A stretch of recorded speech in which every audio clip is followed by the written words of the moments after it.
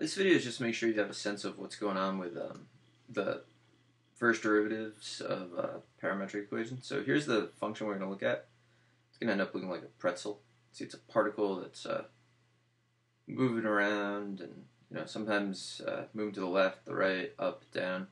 We want to investigate what's going on, or just make sure we see the connection between dx dt and the particle's path and dy dt in the particle's path. So to do that, we'll break it down one piece at a time. So first thing I'm going to do is look at dx dt.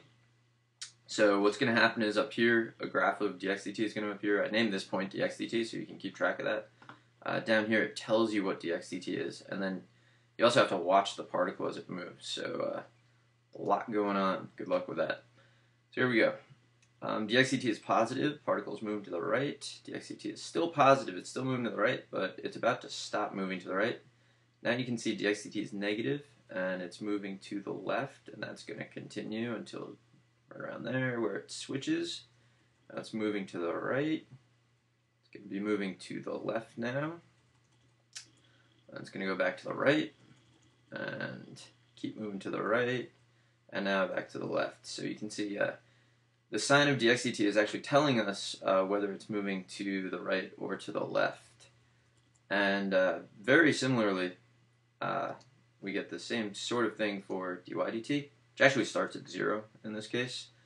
And so what I'll do now is I will let t vary, and starts out moving lower and lower and lower, and now it's going to be moving up.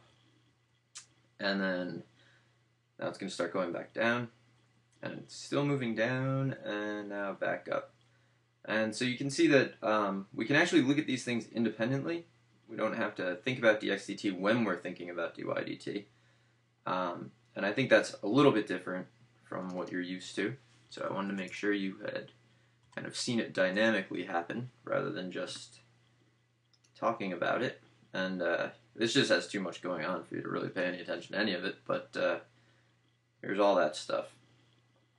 And we end up with this little pretzel-like curve, and that's the impact of dx dt and dy dt. So I hope you find that somewhat informative. Good luck.